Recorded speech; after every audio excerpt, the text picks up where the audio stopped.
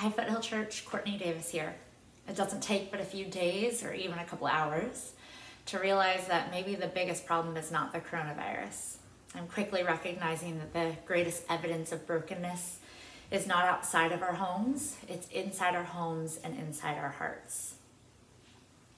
A few weeks ago, my son Luke, who's 6, had a major morning meltdown that made my husband and I late for our weekly Thursday morning coffee date. And while I was tempted to believe that parenting and discipline was getting in the way of our life, there was a sense that came over me that this was our life. And in the same way, being quarantined today, sheltering in place and social distancing, maybe that's not getting in the way of our life. This actually is our life in this season, and God is still at work redeeming brokenness in our hearts and in our homes. I'm grateful that the Lord continues to remind me of where we are in the story.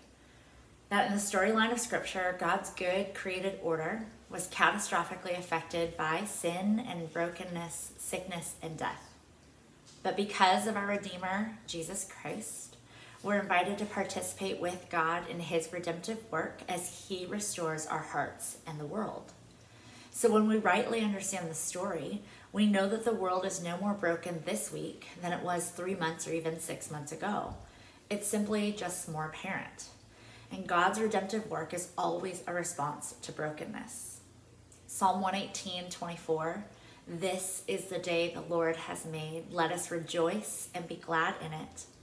Today is the day. Today is another opportunity that God gives us to press into the truth of 1 Thessalonians 4:3, that God's will for our life is our sanctification. What incredible and humbling thought it is to consider that God can do some remarkable things in this season. Will He restore homes? Will He fortify marriages and relationships? Will He raise up children to know Jesus and to trust in Him more?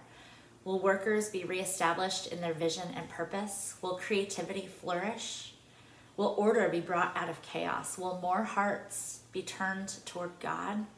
Will we make gains in biblical literacy? Let's be a people, Foothill, who continue to be changed by the gospel and embrace today and our homes as the time and place that God is doing some of His best work. Let's partner with God in His redemptive work, approaching trials in this season as opportunities to press into His word and give Him thanks. Psalm 118:24, "This is the day the Lord has made. Let us rejoice and be glad in it." I love you, Foothill Church. Matt and Luke and Theo and I can't wait to be together with many of you soon.